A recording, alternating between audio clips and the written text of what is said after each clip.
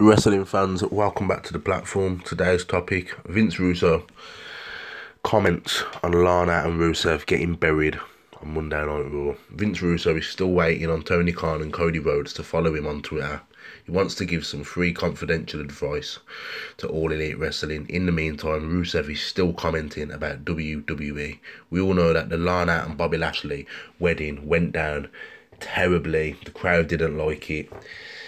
And it basically looks like Vince McMahon is deliberately burying Rusev and Lana with this lesbian angle. Vince Russo sent out 3 tweets about the current Lana and Rusev situation. He says that WWE was attempting to bury them and it backfired.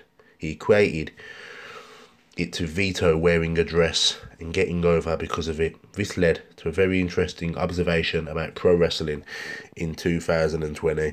Many years ago, Stephanie McMahon told Big Vito brand that he was going to be wearing a dress on TV. Why? Simply because he was his friend and they wanted to embarrass him. Unfortunately, Vito, being a pro, got over it and their childish plan backfired. Fast forward many years later, WWE brass didn't like the way that Rusev and Lana were presenting themselves on social media as a couple. So again, in their juvenile ways, they attempt to embarrass the two through a storyline on TV. What happened?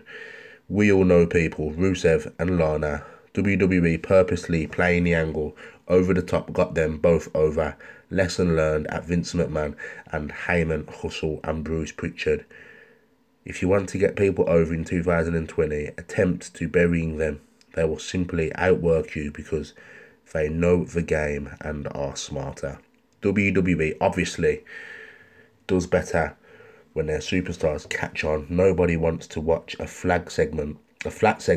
Lana and Rusev seem to be a very popular subject of conversation. Once again, if you ask Vince Russo, WWE got there mistreating them along the way. If you feel like Vince Russo is correct, let me know in the comments.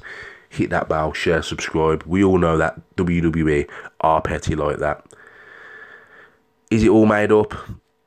Only time will tell. Hit that bell, share, subscribe.